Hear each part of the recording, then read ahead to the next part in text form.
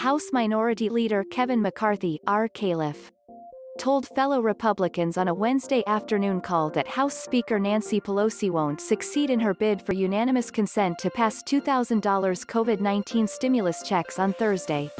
Pelosi's proposed Christmas Eve vote would follow President Trump's unexpectedly refusal Tuesday to sign a $2.3 trillion pandemic stimulus and government funding bill, saying its $600 stimulus checks should be $2,000. Trump also objected to extraneous funding, including billions in foreign aid.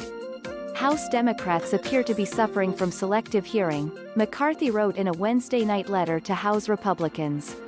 They have conveniently ignored the concerns expressed by the president, and shared by our constituents, that we ought to re-examine how our tax dollars are spent overseas while so many of our neighbors at home are struggling to make ends meet.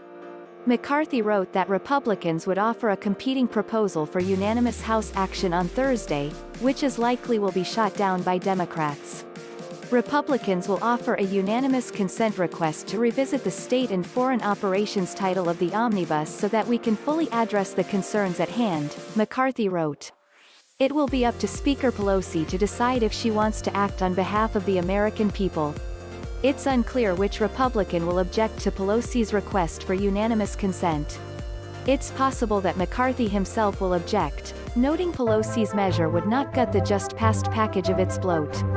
In March, a sole Republican, Libertarian Representative Massie of Kentucky, forced lawmakers to return in person to vote for the more than $2 trillion CARES Act, saying such bills should not pass by unanimous consent.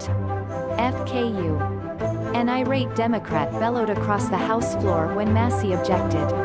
Most legislators are in their home districts for Christmas, meaning the House likely cannot reach a 50% quorum to pass legislation by roll call vote if a member objects to passing items by unanimous consent. An estimated 12 million people will lose unemployment benefits December 26 if Trump does not sign the $2.3 trillion package